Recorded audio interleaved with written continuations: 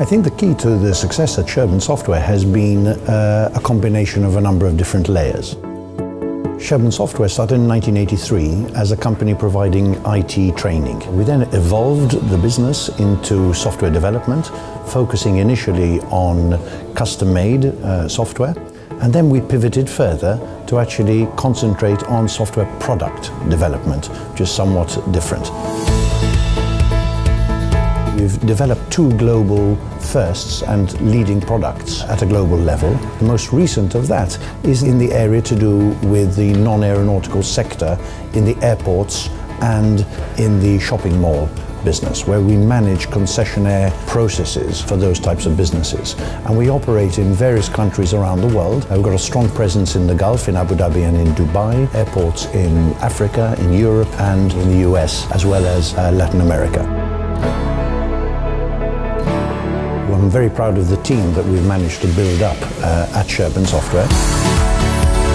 That team I've seen grown over the years, not just in numbers, but personally people's growth has been fantastic to watch. And we've managed to build up a business which is very customer focused, based on a sense of integrity, which is extremely important in developing good business practices.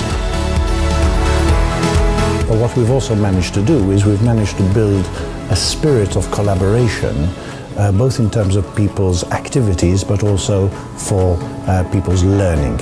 And as a result, we've got a learning environment, and the net result, I believe, of that has been that we've had a staff retention level which is particularly high. And that has contributed very, very much towards the type of quality of service that we can provide to our customers. Words of wisdom. I would say focus, first of all. You need to be very clear about what you want to try and achieve and do a few things exceptionally well.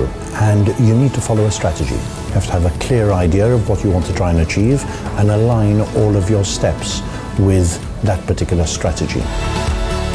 In addition, what you need to do is you need to have an environment which gets the best out of the people within the team.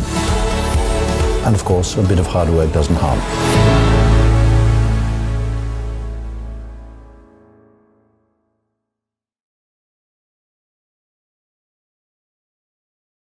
This project was part-financed by the European Union under the European Regional Development Fund, European Structural and Investment Funds 2014-2020.